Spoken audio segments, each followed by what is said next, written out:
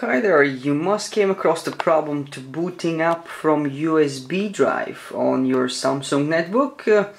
I have this problem as well, but there is a very quick solution. So what usually happens when you turn it on and press just usual F10 or F12, you usually get when we choose choice of the hard drive or just enter setup.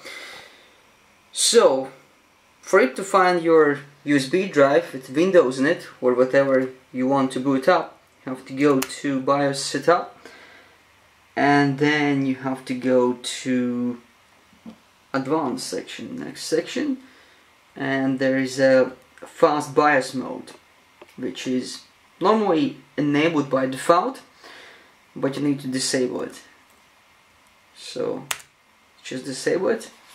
You can also read notes that when it's enabled it means post time is reduced, and when it's disabled it means post time is not reduced, and legacy USB is supported in this mode.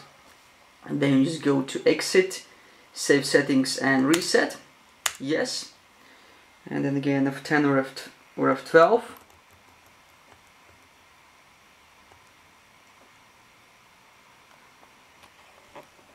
And there we see the Kingston data traveler is here. Let's click enter,